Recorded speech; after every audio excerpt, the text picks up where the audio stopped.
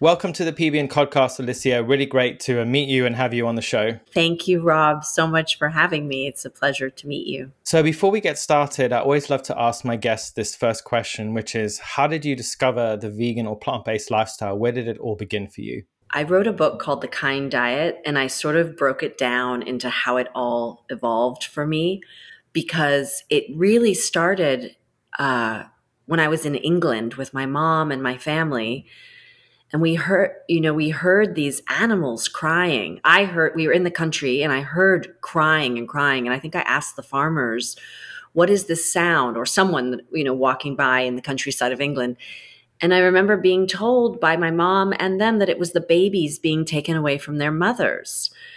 And this was when you're 8 years old, at that point, you just think that you don't know that animals are food. You just think of them as your friends. And so this was a horrifying concept. And then as we were flying home on the plane, my brother and I were sitting next to each other and we were eating pork chops. I think it was either pork chops or lamb, one or the other. No, it was lamb. It was lamb, because then he started making the sounds of the lamb to torment me, as brothers do. And this really sealed the deal. Like, I had no idea that lamb was lamb, or that chicken was chicken. I don't think any kids think about it like that. And so I declared I was going vegetarian, but I had no one in my life who was vegetarian. I had no information about how to be vegetarian, and I was 8 years old, for God's sakes. So my idea of being vegetarian at the time was sort of, I'll just eat ice cream and French fries and, potatoes and call it a day. That didn't last for long. So I from 8 to about 21, I call myself a flirt, because I knew that I knew I didn't want to hurt animals, but I wasn't equipped yet to know how to do this. And so I was selfish. I kept giving in to the yummy looking steak in front of me or whatever it was that was in front of me. I would just go, because I loved the taste of all of that. I grew up on all of it.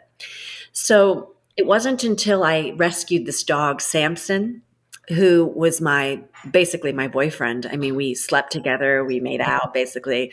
And, he slept in my bed, and I loved this dog so much. I mean, I grieved his loss for 6 months after he passed. But anyway, he was my buddy.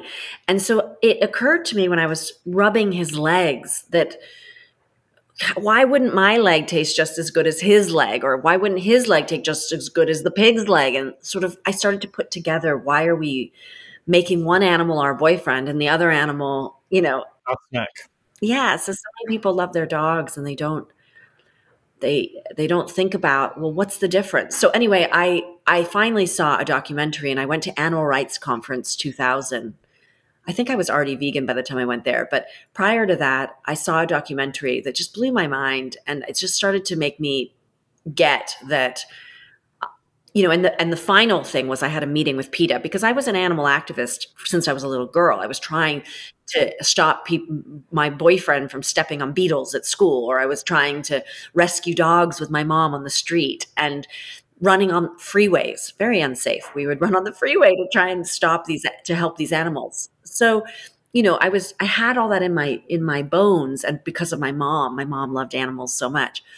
But what I didn't understand was the food connection. And so finally, I was at a meeting with PETA. I think I was 21 years old, and I was talking to them about all the different campaigns that we were working on, anti-dissection and, say no, animal testing and things like that, and no fur. And I was working on all these campaigns with them, but I was still eating animals. I had steaks in my refrigerator at this time. Wow. And so when I sat with them, I was that animal lover who ate animals, all those people. The cognitive dissonance, right? Yeah.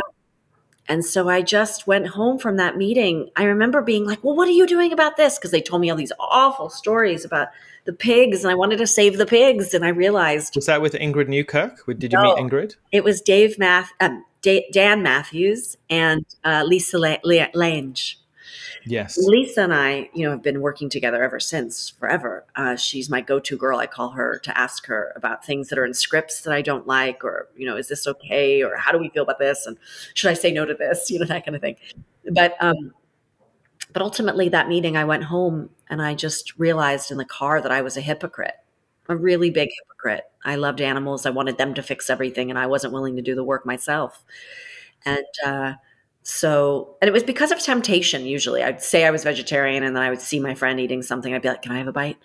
So, so anyway, that day I made the choice. I just said, I can't do this. I can't look at myself in the mirror anymore and say you're an animal lover and you're a kind person and can keep contributing to the suffering.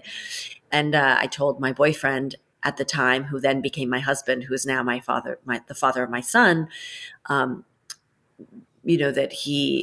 that I wanted to be vegetarian and the vegan, actually. I was going cold turkey. And he said, I'll do it with you. And so we started that journey then. Amazing. Well, I mean, honestly, at such a young age to be able to, as I often talk about, unlocking of a realization within you, which you knew intrinsically, you knew the truth, you knew what was going on.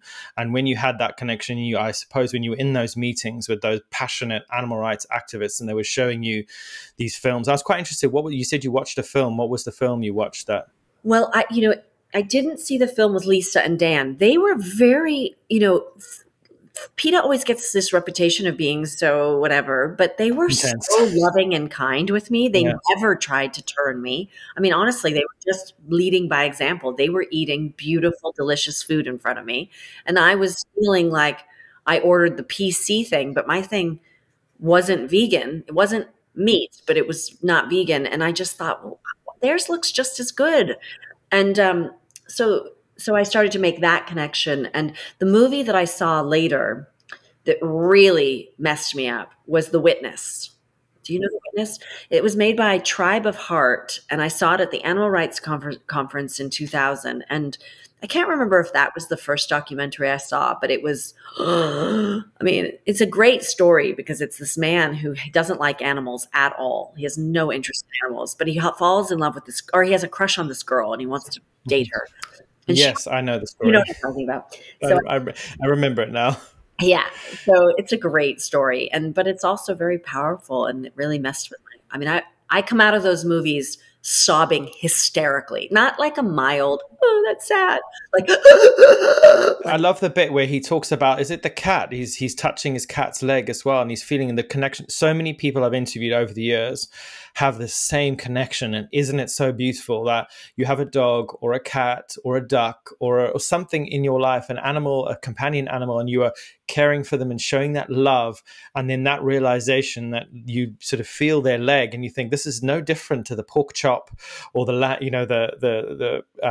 or anything that I'm eating. There's bone, there's flesh, and that realization happens. And I think that's when people call about making the connection, making that connection between seeing a piece of meat on your plate that is not an individual, it's just a piece of flesh, to seeing a living, breathing, feeling animal. And I think that's when we really step into the kind of life, right? To use the name of your book, as we step into that life and that realization that kindness can begin on our plate.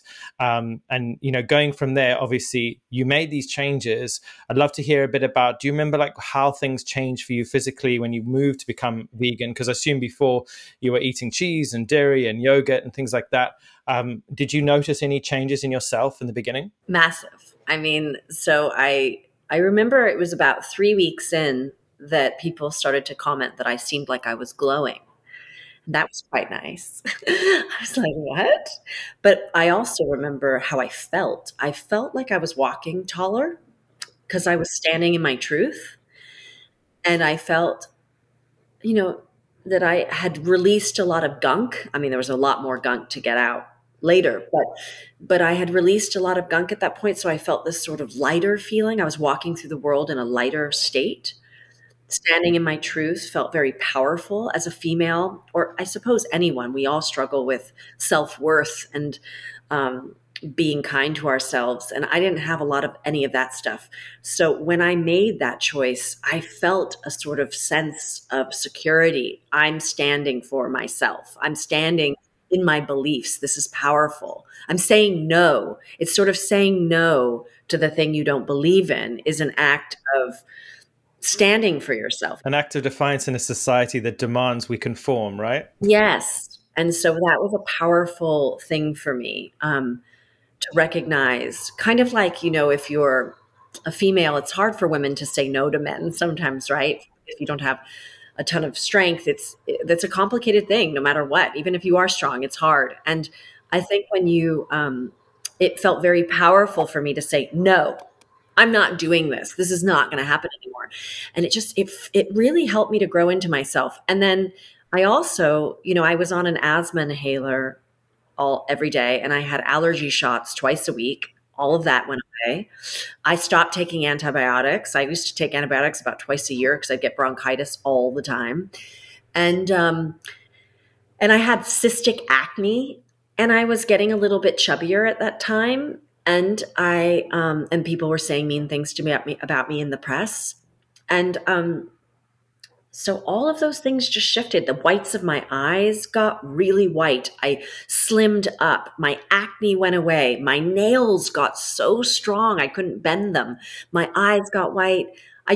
My hair was so strong and thick, and everything changed. So I didn't have something. I was young enough that I didn't have, cancer or heart disease or anything like that, or diabetes, but I was sure on my way, just like everyone else is. So I definitely nipped it all in the butt before. It's amazing you did it at such a young age as well, because as you say, growing up, you grew up in the US, right? So the SAD diet, or the standard American diet, which does actually make you sad, ironically, eating all these very heavily processed foods. But obviously, part of your journey has been to create a vegan cookbook to, inspire people, and you call it, you call the lifestyle the kind life. I'd love to hear a bit more about this sort of philosophy and using kindness as a kind of call to arms, really, about how we can change our lives, not just on the outside, but on the inside as well. Yeah, thank you. I saw the way that books, the books that I was interested in, that, John Robbins' books and Dr. Neil Bernard's books, they're filled with wonderful information. But you have to be a certain kind of person who's interested enough to engage in that kind of book, because they're dry. They're books about academia. They're very specific, yeah. And so you have to be either wanting to change your life, or you have to have a very strong commitment to that. And we know that our culture is moving so fast, and people have no attention span. And I just wanted to reach an Oprah audience. I wanted to reach anyone who had wanted to feel good and look good, and kind of, seduce them through that, knowing that, because the truth is, what I found on my journey was that all the things, no cream is going to make you pretty. No, all these things that people spend so much money and time on doing are not the answers to their happiness, their health, their beauty. All of the secrets are in your food, period. It's where everything lies. So, people are getting older, but when you age, you don't have to fall apart. We assume if you go to your high school reunion, everyone is falling apart. And that is what you expect, because they were 40 and now they're supposed to start falling apart. But what I was experiencing is I was getting stronger and healthier with time.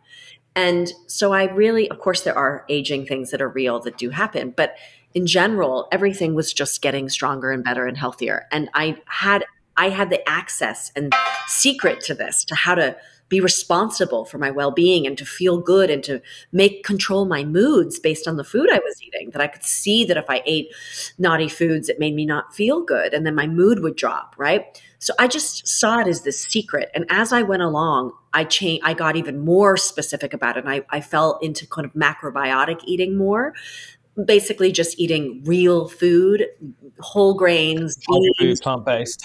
Yes, plant-based, whole, real foods. And that shifted things even more for me. And I found how to use food as literally medicine, the way that Hippocrates and, if I will say, Jesus intended. So they say, I don't know if Jesus really was, but they say Jesus. I definitely feel if Jesus was alive today, he'd be vegan. For sure. compassionate man that he was, Yeah. teaching loving kindness. And I also think that about the Buddha as well, and any other religious man. And we can talk a bit about spirituality in a bit as well. But isn't it interesting how people change when they change their diet? Not just physically, but emotionally, spiritually, as you spoke about, feeling lighter, this glow. We are what we eat. And I think when people say that, I don't think the true magnitude of that gets through to people. The food that we put in our mouth, our body, through all the magic of biology, builds it, tears it apart, and turns it into every cell and fiber of our being. So just, when you really think about it, if you're going to eat bad foods, heavily processed foods, you are literally using that food to build your body. And Dr. Greger has something which makes me laugh when he says, when you eat unhealthy foods, it's a bit like hitting yourself with a hammer. You're causing some kind of damage. If you eat a little unhealthy food, it's just a smaller hammer, but you're still hitting yourself with a hammer. So, we want to nourish ourselves. And, I love that your book was in the New York Times bestseller list for 20 weeks. So it just shows how kind of receptive people were to what you had put in then. How did it feel having something that you created, with your love and compassion, putting it into the world? How did it feel kind of putting that out there and it doing so well? I want to say so much because going back to the hammer thing, in the Kind Diet, what I think I did differently and why I think the book works so well was because it was not dry. I was trying to make it fun and really, I wanted it to be the book that I wanted to read because there was some books that have made a lot of good progress for people, but they were so specific to kind of a young, naughty, sassy group. And I felt like I can't give that to my mother. I can't give that to, I want the book that I can give to everyone, the book that is going to satisfy the intellectual because it's got all the Harvard studies and all of the sightings, but be palatable, enjoyable enough to read that you feel like you're talking to a friend and really promise you your healthiest, best self that also just happens to save our planet and help animals. But let's just focus on you. Let's just make it all about you and your wellness and your beauty. So I was really trying to seduce that way. And I think it helped a lot of people because they got in going, I want to be kind to myself. I want to be kind to the earth. I want to be kind to animals. And I can do that all in one go. And I also had a cheeky thing about kind because you know how in Rasta you say the kind when you're talking about marijuana. I thought it was funny that it's like, this is the kind. But that was my own little secret inside joke of sort of this life. This is the magic. This is the chronic kind stuff. This is the stuff that's going to make you, and I don't mean that I'm advocating for marijuana at all. I just mean that in my past, people would say, this is the kind, man. This is the kind. And so I was like, yes, this is the kind. This is the golden ticket to the best life you could have. And so how did it feel to have it received? I mean, to have Oprah have me on her show and tell me that she loved my recipes and be so interested in it, it made me so happy. And to have, when people stop me and tell me I read your book and it changed my life, no movie somebody could tell me they saw, nothing is going to do it for me the way that does. That I can, I wrote The Kind Mama too, and to help women get pregnant and have healthy babies and to have choices about how they go about things and to do things naturally and to consider things naturally and giving them all the stats on what happens with birth and so that they can make good decisions for themselves. And when women stop me and they say, I couldn't get pregnant, but then I read The Kind Mama and I raised my baby the way that you outlined, and it's just, I cannot thank you much. And one woman was crying. I mean, she was just, and nothing, there's just nothing that can top that. So I'm so happy. When I would go to book signings, and from when I had a hardback and from the original soft copy release, people would come and say, since I got your book last time, I've gotten off all my medications. My doctor gave me a sign of like I have no more this, no more that. People were solving their lupus. People were solving their heart disease. People were losing 100 pounds. And and when you talk about the hammer, it made me think, because I do advocate a little play. I do hammer myself a teeny bit here and there. And it depends on what you consider a hammer. You know, I know that if I eat too much salt, or, like too much restaurant food, it's not going to make me feel good. But if I eat restaurant food and then eat a really healthy meal that I make myself the next meal, I can balance that out, right? And I can still play and have fun because I'm a foodie. And that was the other thing I really wanted to bring to the Kind Life was, I think at the time to the Kind diet, people really think lentils and tofu and like, granola, and granola is great, by the way. But when we think, it's not about a block of plain tofu. That's disgusting. I don't want to eat a block of plain tofu, but what you can do with tofu. And I think, same with just pretty much all of it. I wanted people to understand. And I think since then, so many chefs have become making vegan food for people, and people are understanding that you are not sacrificing taste. There's no taste sacrifice. There's no satisfaction issue. There's no deprivation. This is about indulging and enjoying, but there's two different avenues you can pick. For me, you can choose the ethical approach that makes you healthier than your counterparts, but maybe isn't designed for your ultimate health. It's good, it's better for you. That's going vegan. But if you really want to feel amazing all the time, and you really want to clean yourself out and be your bestest self, then it's about choosing foods that are healing most of the time and playing a little less. Absolutely. And it's, I always say to people, health is a choice when it comes to how we live our lives, because as you say, we should never feel pressured and kind of beholden to the opinions of others about what we eat and how we eat, because ultimately now our bodies are our own. We're coming into a world now where body autonomy and kind of the focus on who we are as people and as individuals is becoming more and more important. So taking our own health into our own hands has never been more important now in today's world, especially with the likes of sort of pharmaceutical marketing. I spent some time in the US, and I grew up in Zimbabwe and Africa. I just realized you're South African. I realized you're not English. Before you said that, I went, he's South African. He's not English. Yeah, so I grew up between South Africa and Zimbabwe. But, when I came to the US, I'd never experienced anything like the world of advertising and media. And I, for most of my career, I've been in TV and advertising, media, TV advertising, digital advertising, selling stuff to people. And, I had an epiphany a few years ago, and I stepped away from that world because I realized I wanted to help people. I wanted to use my skills to make the world a better place, which hopefully is what I'm doing with Plant-Based News. But our kind of focus really is just to awaken people to the true potential of ourselves as people. And that often starts with our diet. But when it comes to being vegan, obviously, when you were in your 20s, when you went vegan, it's not always been a lifestyle that people have been open to. There's been a lot of aggressive, and this continues to be a lot of aggressive negativity towards us as people, a lot of slander, a lot of misinformation. There's a lot of tropes about the angry vegan, vegans thrusting their opinions. But obviously being in the public eye and making movies and being, a person who's put themselves out there in the world by being in the public eye and being a celebrity. How did the media attention affect you and your choice to become vegan? Did you get a lot of kickback from it? Did you experience any kind of negativity in the early days? I just thought of like 3 stories I want to say at the same time. One I'll hold for a second, which is about how the angry vegan and how you don't even have to say a word.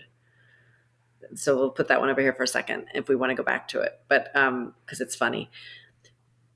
But in terms of getting negative, I think that I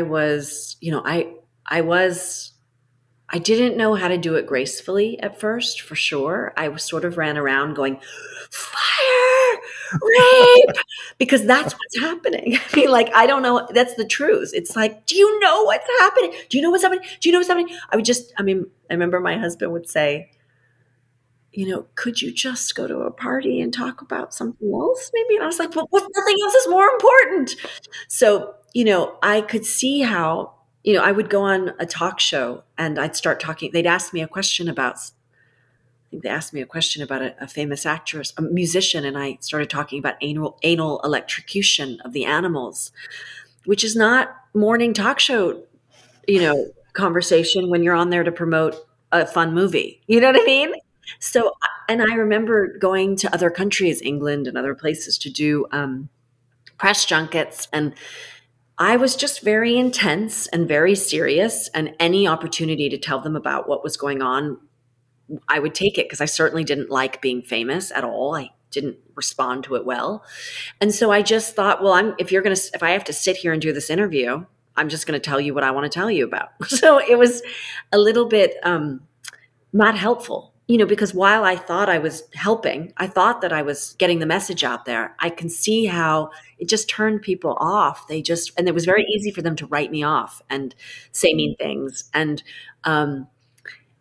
hopefully I reached some people too. Hopefully it wasn't all in vain. But what I found over time, I think Howard Lyman talked about it a lot at the Animal Rights Conference, was, and I also witnessed it watching other activists, watching other organizations and going, that just seems a bit silly. That doesn't seem helpful, And so I think over time, I mean, even within the animal rights community, I gave a speech one time talking about how we should do things in a more kind way, potentially. And they all booed me off the stage and had to I had got taken into a room to be with the main people at the event, because the people in the audience were pissed. Some of them, it was a specific group that was very upset. Right. For what I was saying. So even within the animal rights movement, you could get in trouble. And I thought this was really stupid of them, because if I wasn't so committed, I could have dropped out. I could have been terrified because it was scary. I could have, but luckily they have a true believer here. Like, I'm on board. They can't shake me. But I mean, you get most actresses to show up to a thing and you boo them off. They're going to be like, I'm out. I don't want to deal with people. So there is, I think I learned over time that the only way to make change is to make it look desirable, right? Right. Amen to that. To be a poster child for health, so people want to know why you look and feel so happy and well, and to not go around. I also was spending so much energy trying to convince those who are not interested. And I found that's not helpful either. What would be so much better, and I learned this through other, like other activists and watching people do it, and just my experience, was that when I just kept to myself and didn't exude any energy around it, which was kind of a relief, which is why I wrote the book, so that I didn't have to talk about it anymore. It's like, oh, you're interested? Read that. And, but I found that people would come to, when they want to know something, they're actually going to come to you, and they're going to ask you from a real, and you can tell the difference between if they're just taunting you, because you get a lot of taunting, versus they're actually really interested. And the interested, I can talk to. Then you have a chance to actually turn someone or help them. But, going around just sort of, I'd rather just live by example at this point. I'm going to keep making these changes. I'm going to keep living the way I do. If you're around me and you think it looks appealing, great. If you don't, and I'm going to keep speaking about it, but I'm not going to go to a dinner party and try. So to my dinner party story, I went to a dinner with a bunch of famous actresses. It was for one of the girls' birthdays, and I won't name any of the names because it's embarrassing. But I'm sitting there and I have not said a word. Not a word. I haven't said anything about what I'm ordering, about being vegan, about anything, but just my presence. They all started freaking out. Everyone at the table was getting defensive, insecure, arguing about what they were going to order, defending themselves to me. It was like as if I had stood up and told them they were all assholes. But I hadn't. I just sat there and was just part of this dinner. And then everyone's telling me, and some people were, one of this actresses was arguing with me about how her diet was all meat and all dairy. And like, that's how you be healthy and cleanse. I was just like, okay. But what I learned was sometimes just sitting there gets people activated. So I think that some people are doing things in a way that are not helpful to our overall perception. But maybe we have to have those people. But also, I think it's just people's insecurity inside. They know intuitively that it's not right. They want to continue to do the things that they do with permission, and your presence alone can activate them. And it's got very little to do with you. So I do try to keep that stuff. It's less energy exuded to go around trying to convince people who don't want to be convinced. So it's such a common story, Alicia. So many times I've heard people say how just the mere presence of themselves at a dinner table with friends or family, and I've experienced this myself, and you get this visceral reaction from people because almost by just being there as a vegan, and they know what vegans are and what we stand for, it brings this reaction and draws out the truth. And just kind of, taking the step back a bit and kind of going back in time, you obviously touched very lightly there on like your feeling about fame and about being famous. Mental health and sort of our mind and how we treat our minds is a big part of our well-being, often heavily neglected, and it affects people in really, really terrible ways, particularly in show business. There's huge amounts of pressure to be this or that, or huge expectation on people, particularly women in showbiz. It's just so much pressure to be and look in a certain way. How did that experience affect you, and how were you able to maintain your resilience? And I'm hoping part of it was your diet. And, what are some of the things in talking about healing? And we're going to get onto your amazing new podcast. But what were some of the things you used to be able to sort of maintain your positive mental wellness throughout all of those times? Well, I do think it was my deep connection, to truth. So once I knew the truth of how animals are raised for food and how those animals affect our bodies and how those animal foods are destroying the planet, like once you understand all of that, it's, I think, really hard to come away from. And so that I was so dedicated and inspired. And so I'm not sure if I entirely understood your question, but I think that in general, my commitment to that has kept me very sane, because I've never, it's more important maybe than my career. And I let it become much more important than my career for a long time. And then I had to remember, but wait a second, I actually get a lot of joy from acting.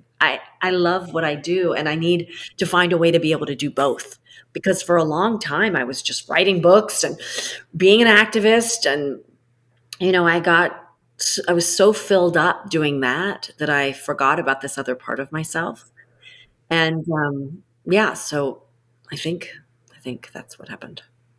Yeah, I mean, that's such a great answer. You had such a powerful sense of purpose, which carried you through so many years, and I can really relate to that. I mean, I wasn't involved in showbiz, but I worked in the advertising and media world, and it was a baptism of fire. The work, the hours, the pressure. If I think I had stayed in that world, it would have crushed me, because I'm a very sensitive person. Like you, I love to learn and connect with people. I believe in compassion and the compassion of our species. And I think, I'm in my early 40s. And I think if I hadn't made that change, I've been an activist and involved in this movement for the last 8 or so years. It's given my life so much purpose that all the other noise is kind of like out there, and it's kind of allowed me to really give my own life a sense of purpose. That being said, like you, I have a love of media and creation, you with acting, and me with like physical media. And I've realized that I can still do the thing that I love whilst also trying to help animals and the planet. So, finding that beautiful balance, I think, is really important, and a great way to sort of move forward. So I'm really pleased that you found that in your life, and it inspired you to move forward. I think that when you have a perspective of what's happening in the world, and it's really tragic, I think that everything else just seems so silly, right? And I can still have a great time. I can go out dancing with my friends. I'm super fun. But I also am really intense about what's really going on in the world. And I think that when we know what I'm always looking for the truth in every single thing, and we are most of the time being lied to. You cannot listen to the media. You have to dive very deep into your research about anything and everything. And because you're being vegan, I learned that a long time ago, right? The package says the cow's happy. The cow's not happy, right? So, I think that having a sense of what's really important in this world makes everything else easier. When you don't have a sense of all of what's really important in life, then if you don't get that job or that movie doesn't do well or you're not working, that probably hurts a lot. But when you're busy trying to make this world not fall apart and you're trying to make, all the suffering end, then you're sort of like, oh, okay, well, I'm busy. That's okay. You just have more perspective about everything, I think. And I don't have a lot of tolerance for the silly things. I like to have fun and be silly, but I mean, the distractions, every time there's a distraction, I don't even care. Yeah, it's so important. And, as a Buddhist, I have been Buddhist for sort of 12, 13 years. And part of the kind of belief system of Buddhism is to live a life of service, Yes. to be that bodhisattva and help and support others. There's nothing more rewarding in this life than seeing other people thrive from the support that you give them and the encouragement and the guidance, which leads me nicely onto your podcast, The Real Heal, which is very exciting. I was very happy to see a couple of my good friends appearing on your podcast, Ali Tabrizi, director of Seaspiracy, and Dr. Angie Sadeghi, who's an amazing gastroenterologist, really, really knowledgeable and experienced, who is actually on the previous episode to this one. So you will be hearing her before this episode. But tell us a little about this podcast, because it's about healthier bodies and healthier minds and life overall. But what is the kind of central message that's going to run through your conversations that you have with others? Because I care about so many different things, we had to find a kind of through line that would tell a story, a sort of arc. And we landed on healing, because that is really what is at the core of everything. Healing. We all need to heal. We need to heal our communities. We need to heal ourselves. We need to heal our earth. And there's so much healing to be done. And so I think that I wanted to ask the questions: what is it really going to take for us to heal these things? I'm speaking, the first episode, I talked to one of my best friends, Mary Walden, and she's just such a dear human. I mean, one of the greatest humans. And she's a clinical therapist in Chicago, but she's my pal. I'm lucky. She's just my pal. And we giggle and laugh together. And I had her on just exploring love and what it means to love ourselves and what the world needs and why we need love, and really tapping into the root of it all. What is at the root of healing? And that's love. So then Dr. Laura is all about parenting and how we heal our children, and we can heal ourselves through parenting, and how we can heal the world and make these mini activists by being not activists who are going to go help animals necessarily, but who are going to be kind, compassionate humans who are not yelled at, who are attuned to, who are seen, and therefore can very much understand why they wouldn't probably want to harm animals or the earth. But more importantly, are citizens of this. We want to create good citizens of this earth. And I think being a parent, you can just make another person that you think is wonderful, or you can make a person who is completely awake and conscious and present and loving and is confident in their body and feels good. So they go out and they act good. You know what I mean? So we talk about a lot about that. I had Kevin Smith on, and he talks about his how he had this big awakening, because he's this really fun iconic pop culture filmmaker, and he was very large, and pardon me, Kevin, but that's true. And he knows that. And then he had a massive heart attack and he almost died, and he changed his diet after that. And that's a really fun, interesting story. And he's just so funny. And I had Pinky Cole, who had Slutty Vegan. And She's amazing. she is, and that's such a fun conversation. And we're talking about food deserts and how to heal these food deserts. And what is at the core, I think, not only of, I think, again, back to what you said earlier about how we get sort of this unfair misinformation categorizing of vegans as, angry people is so ridiculous, because the truth, or even that we don't care. I love when people say to me, they used to say, why does she only care about animals? And it's like, well, you don't care about anything. So let's just ask, like, where are we going to begin here? But, what are you doing for the world? While I'm out doing this, what are you doing while you're criticizing my love of animals? But anyway, what I found on this is everyone like me, all of these people are not just working for animals. They're working for many different things, the Pinky Cole is working to heal communities through her healing food. And she is healing these food deserts. And we talked about prison and her dad and her, how she learned from him. And she helps kids coming out of juvie. Like, there's more to it than a vegan burger. And that's same with Ingrid Newkirk. I interviewed Ingrid Newkirk and Peter Singer, who in the 70s wrote that beautiful book that's made so much change for people. He was an ethics major when he went vegan. And so his story, he and Ingrid are both also very committed to helping humans. And I think that gets really overlooked, that I'm an activist, and you could call me an animal activist for sure, but I'm a life activist. I'm a activist for all humanity. I want everyone to have I don't want things to be unfair. I want people to have the truth. I want people to have access to the best possible life they can have. And I don't want money and corporate greed and pharmaceutical industry and the media to rule our lives and distract us from ourselves and make bad decisions because they're telling us what to do. I want us to be free thinking people who can take care of ourselves and not rely on pharmaceuticals and, this sort of expected way of doing things. We have to use pharmaceuticals sometimes, but let's try not to, right? So that's what Dr. Angie Sadeki was talking about. And so I have all these really great conversations with so many different people that I admire so much. And my conversation about Seaspiracy, I mean, that movie, I learned so much. I've been a vegan for 25, I don't know how many years, 24 years now. OG vegan. And I learned so much from that movie. And I did sometimes slip up on fish. I would slip up. I've always said that it's better to be, 99.9% vegan than not, right? Like if you have to slip up on something, that's okay. That's part of my book too, is encouraging people. It's not about perfection. It's really not.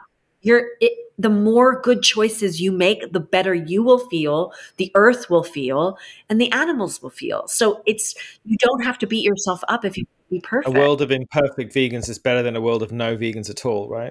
100%. And I really like when people say I'm an aspiring vegan, right? Like, I'd rather you say I'm an aspiring vegan, because it really helps people to know that that's the direction you're in. And oops, if you mess up, you can get back on. It's a tricky path, isn't it, with regards to perfection, because veganism obviously is a life philosophy, and it has its challenges, especially on the human side of things.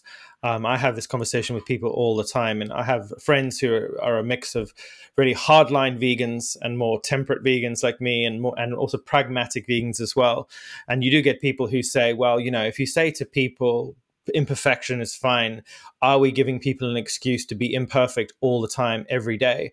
And I think for me, it's a balance, isn't it? It's about saying to people, look, there's no perfection in this life. Human being is perfect. But ultimately, we know through the data and science that a whole food plant-based diet is the best diet for treating the leading killers of human beings. We look at our most genetically close cousins on this planet, which are the apes. Human beings are a species of great ape. We look at what they eat. They eat a diet made of predominantly whole plant foods. And you do not see the diseases in our ape cousins like you do in human beings. So what is it? It's the food. As you say, I love what you said. Pharmaceuticals have a place. I take some pharmaceutical medicine for my chronic pain, but I eat a whole food plant-based diet as much as I can. And when I'm eating lots of fruits and vegetables and nuts and seeds and legumes, I have great health. And when I sway from the path, I do experience some more chronic pain and some more illness, but it's still my choice to do that. And I think ultimately we do want to just inspire people just to be better people, as you say, and just keep on moving forward on that path. But there is sometimes a lot of pressure on us, particularly as activists. You're an activist, you're an author, you're an actress. There's all these things that you do. How do you stop burning out? You've got a business, you've got this amazing My Kind Organics, which is a vitamin line, which we'll talk about in a sec.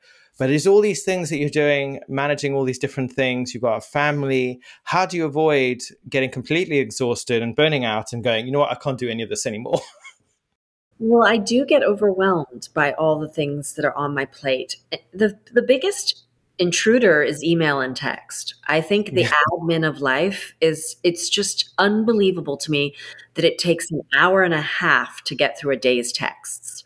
And that just feels wrong. It feels it feels like a violation to my life. I don't want to spend an hour and a half of my life every single day doing text. So I get very behind on them, but then I have to catch up to them. So it's an unfortunate part of our admin of life, right? And the emails. So, but that's how we get our things done. And so, yes, I do get overwhelmed by that. And I think, but I always am able to regroup. I always go back to, if I'm feeling overwhelmed, I need to sleep more. I need to make sure I'm eating as well as I possibly can. I need to, so that's when I turn to my superhero diet and the Kind diet.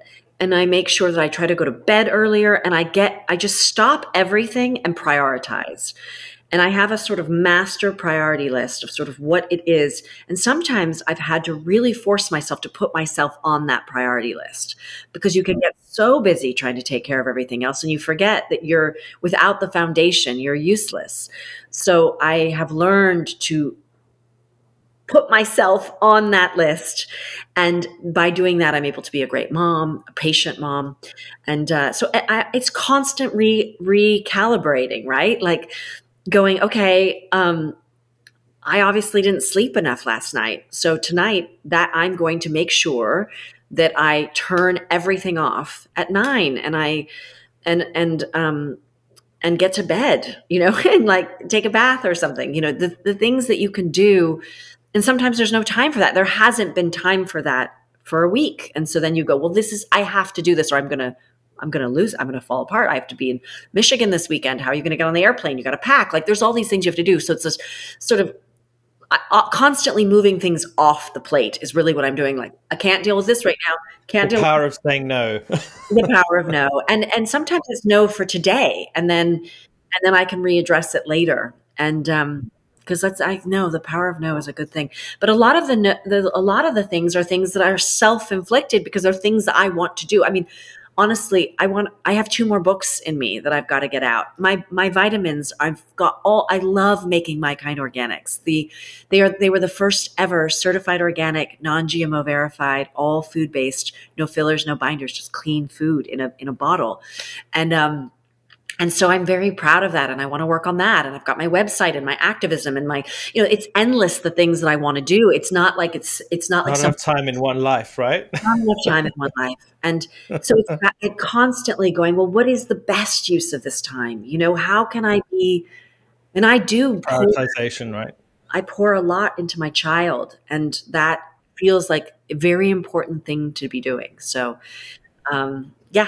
it's priority. I'm sure you get this question a lot. Do you think Cher, your character in Clueless, would be vegan if she was a real person? I mean, I think that she really changes towards the end of the film, and she understands how to make choices that help other people and wants to be good. And since Josh, her stepbrother / boyfriend, since he cares about the environment, between them, if it came to their attention properly that actually if you care about the environment you must be vegan, and that I think she would. I think for sure she would. Amazing. Before I let you go, I always like to ask my guests this one final question. If you were stuck on a desert island and it was just you and a pig, if you've listened to this podcast, you know what's coming next. Obviously, Alicia, you're not going to eat the pig because you're a vegan. But if I could give you one vegan dish, one music album, and one book, what would you take with you? Oh,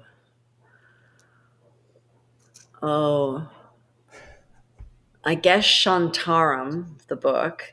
Amazing. And a dish, all I need, I mean, it wouldn't make me survive, so it wouldn't be a good idea, but it would just be my favorite, most delicious thing, which is sourdough toast with Miyoko's butter and tomatoes, like heirloom tomatoes and a little salt on top. I could eat that forever. What would your music be? Oh, I mean, that's hard to have to pick one. I'd get real bored of it. But I do love Ray LaMontagne and Paolo Nutini. And yeah, so I don't know, one of those guys. Amazing. Well, thank you so much for joining us on the PBN podcast, Alicia. What a pleasure to hear a bit of your story, and hope we can do an episode 2 at some point in the future. Thank you so much. It was lovely to talk to you, and thank you for what you're doing and bringing into the world. I can tell that you are a very passionate man who's making a lot of good. So thank you.